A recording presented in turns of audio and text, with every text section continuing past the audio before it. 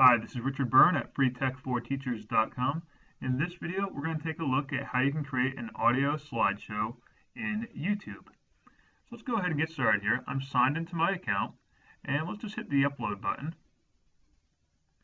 And rather than uploading a video, what we're going to do is select Create Photo Slideshow. And now we can pull in pictures that are already in my Google account, or we can go ahead and upload a collection of pictures. I'm going to upload some pictures about my recent trip to Australia. So let's select photos from my computer, and I have a folder of pictures there. Let's go ahead and pull some of those in.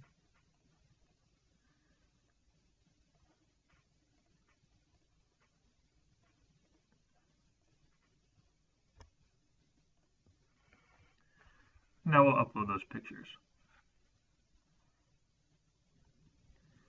Alright, so my pictures are uploaded, and now I want to put them in the sequence that I want to use. So we'll start here. I'll drag that picture up, and then we'll drag that picture in, and now we'll say put that one in, and I'll put this picture in that place, and I'll switch over here, and this will be the end of my slideshow with it flying away. And there we go. So I've got my sequence set, and let's click next. Now on this screen we can select a music track. We can also change the duration for each slide, let's say 5 seconds. Choose our effect. We can choose our transition. Let's say I want to use diamonds as my transition. And my video is going to be about 50 seconds long, so I want to choose some music that's also rather short. And as you can see here, there's 150,000 tracks that you can pick from. Your students could have a great time looking through that. We could also just go in here and choose a category. Perhaps I'll choose classical, and I'll choose a rather short piece of music.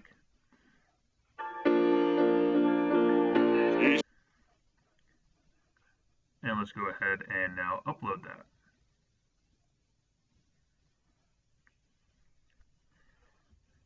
Now I can say my slideshow about Australia. Yeah, we can give some tags, perhaps Australia. Now as the video is processing, we'll see the percentage up here. And when it's done processing, we'll hit the publish button. Alright, so my video has finally processed, and now there's a couple more things that I'd like to do with this before we make it public for the world to see. Number one, I'm going to advanced settings here, and I always recommend either turning off comments altogether or moderating comments before you publish this. Particularly if you're going to have students use this tool, you definitely want to moderate comments or just turn them off altogether. And I find that most YouTube comments are not terribly useful, so I just turn them off altogether. And now we'll go back over to my basic info, and here I can change my thumbnail, the view that appears when the video is static. I can choose one of the images that YouTube selects, or I can add my own custom thumbnail by uploading it. And perhaps I want to add this one here, and I'll make that my custom thumbnail for the video. Now let's go ahead and publish the video.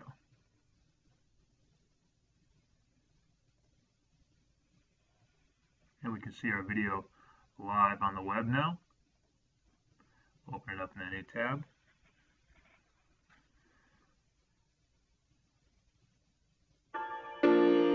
And so there's my new video. Now, let's say I want to add a little bit more information to each one of the slides that appears in the video. What I'm going to use is the YouTube Annotations tool. There's a couple ways you can do this. I'm still logged into my account and viewing one of my own videos, so I'll just hit the Annotations button.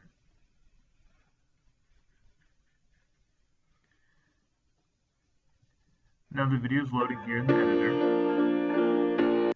Let's add an annotation. I'm going to add it right here at the 2-second mark. And we'll do a speech bubble. And we'll say, "My trip began with an early flight from Los Angeles to Dallas." And we can make the font a little bit bigger. We can change the font color if we want it to appear in a different way. We can change some highlighting around the font if we like. There we go. And we can choose how long that speech bubble will appear for on the screen. And I'll click and drag the corner to make sure that it appears in full size. Let's go ahead and apply that. And now I'm going to move along into the next slide in the video. And back up just a little bit. There we go. And let's add another annotation. We'll just repeat that process for every one of these slides in the video. Let's say, "The next leg of the journey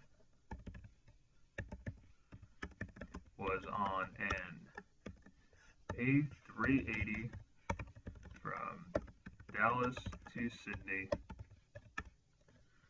for 16 hours. And again, I can change my font, change my font color, font background, and the length of time that the text appears for on the screen can be changed over here. My start time, I'll start it back at about the 6-second mark, and I'll end it right around the 10-second mark. There we go. And again, we're going to apply the changes.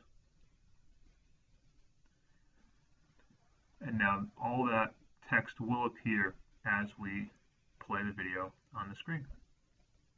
So that's how you can create a video slideshow in the YouTube editor. For more tips and tricks like this, please check out freetech4teachers.com.